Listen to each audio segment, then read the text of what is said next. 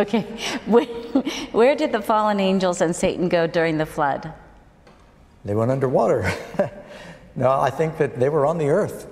And I expect that the devil feared for his own existence during that time when he saw the calamity. See, he had kind of claimed this world as his kingdom, and it was a paradise when he took it from Adam. And he saw the upheaval that was caused by the flood. And why was the flood? The Bible says the thoughts of men's heart were only evil continually.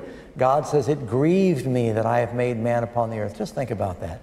Broke God's heart that this paradise had been so corrupted by evil.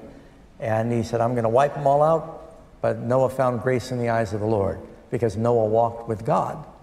And so the devil, in the destruction of the world, in the flood, he read his own ultimate destruction. And I believe the devil and his angels were very frightened during that time. So after Job, during the time of Job, Satan went up to heaven and he had a council and he powwowed. So was it after that that he was bound to this earth? Is that why he was on this earth during the flood? Or could he have been in the atmosphere or at a different planet or anything like that?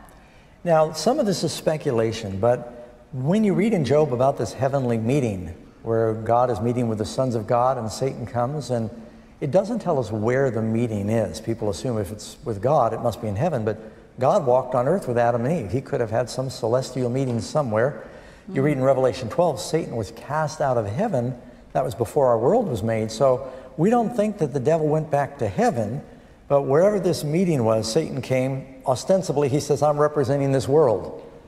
And these other sons of God maybe represented other unfallen galaxies or worlds. And the devil said, I've come from the earth. So the meeting's not on earth, but it may not have been in God's dwelling place, paradise, heaven. Is God?